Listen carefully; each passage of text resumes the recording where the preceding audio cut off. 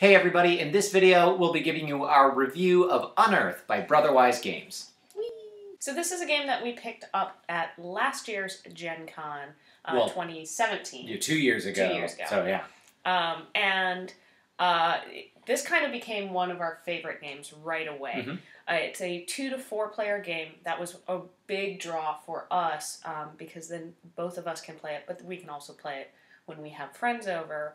And in fact, it was the first game that we played with Pierce and Alyssa, our friend.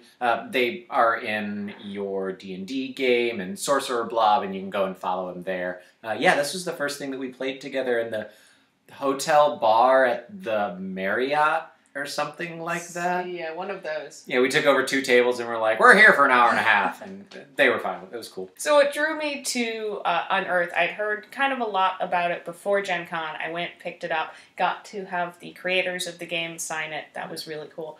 But the premise is that you are unearthing these ancient relics and wonders. To do that, you roll dice and you place your dice on these cards. And once you reach the number on the card or higher, adding up all the dice, the die with the highest value showing, that player gets the card. Yeah, so it's kind of a worker placement. Your dice are your worker. And it's also worth noting that, okay, so there's lots of different types of dice. You've got the D6s and D4s and D8s and all that. A 4 on a D6 is worth more than a 4 on a D4.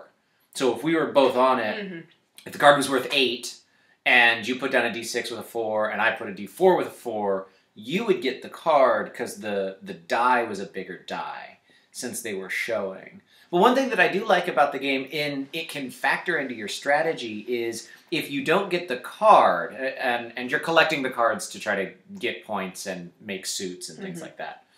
If you don't get the card, you get dweller cards, and so those are those cards let you do different things, like add and subtract a total on a die, or roll your dice first and then choose where to place it. This isn't really kind of a how-to, so all of that'll make sense if you pick up the game, which I really suggest you do.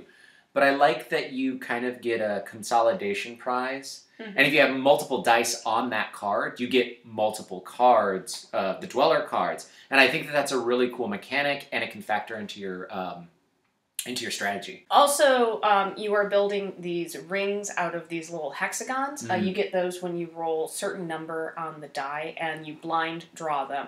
So that adds another element of, there's a little bit of strategy there, because sometimes I will choose to roll like a D4 because there's a higher chance that I'll roll a lower number, which will allow me to pull from the bag. Yeah. But I still have that chance element of I could roll a 4 on the D4 and I don't get to draw it. Or I could draw a color that I don't necessarily want. And once you place the hexagon, you can't move it around. Yeah, there's definite planning in your placement. You've got the little hex tiles and you're building rings, and so you can have them going off on all these different directions. When you complete a ring, you can place a wonder, and if you complete special rings like 3 blue and 3 red, then you can get a wonder that's more powerful or worth more points or gives you an ability. There's a lot of strategy to the game, but when you factor in that you're rolling dice and you're blindly drawing the hexes from a bag, there's a really good amount of randomness to this. And so one of the things I love is that you can't really... It's not a game where you can figure out, oh, this is how you win this game. Yeah. And it's not a game that's so random that there's no strategy and it's, well, I guess I might get lucky and win this time. It's a really good blend of both. It's a game that I really solidly come in second place a lot, even when it's just the 2 of us playing.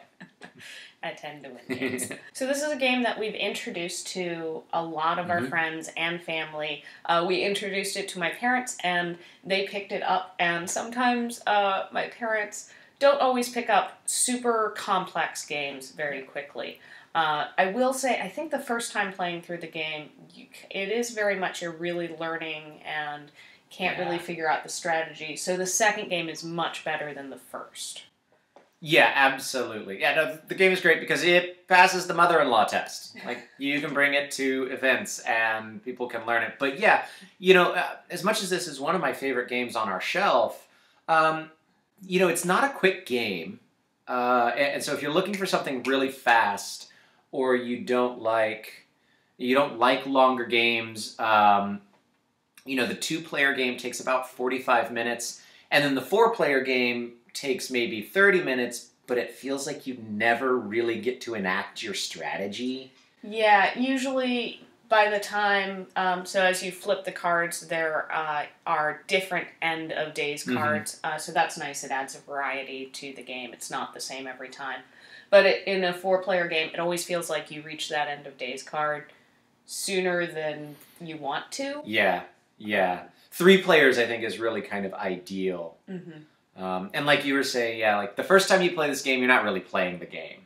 So unless you want to invest 45 minutes learning the game and then turn right around and play it for real, which to be fair, I think we did when Piers and Alyssa showed up, it's a little bit longer to play. That's not a bad thing for us, but, you only have to do that once. And I will say, I think it's a 45-minute game is a pretty good amount of time for a game. Sure. Like, there are definite games that's like, this is a 3-hour time commitment.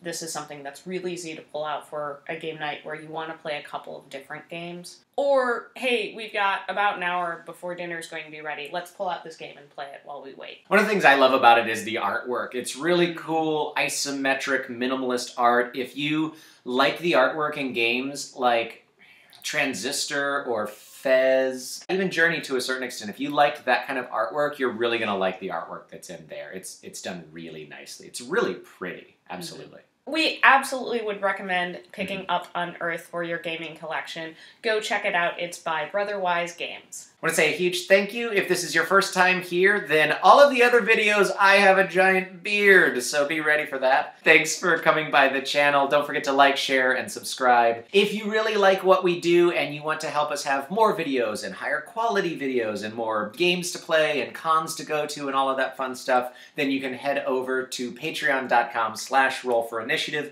Find a level that's good for you as one of our patrons. That would be really cool of you. And speaking of that, we want to say thanks to Lainey, Arvie, Bryce, and Joan, and all of the rest of our patrons. Yep, absolutely. So until next time, I'm Ryan. I'm Dawn. And this is Roll for Initiative. Bye. Bye.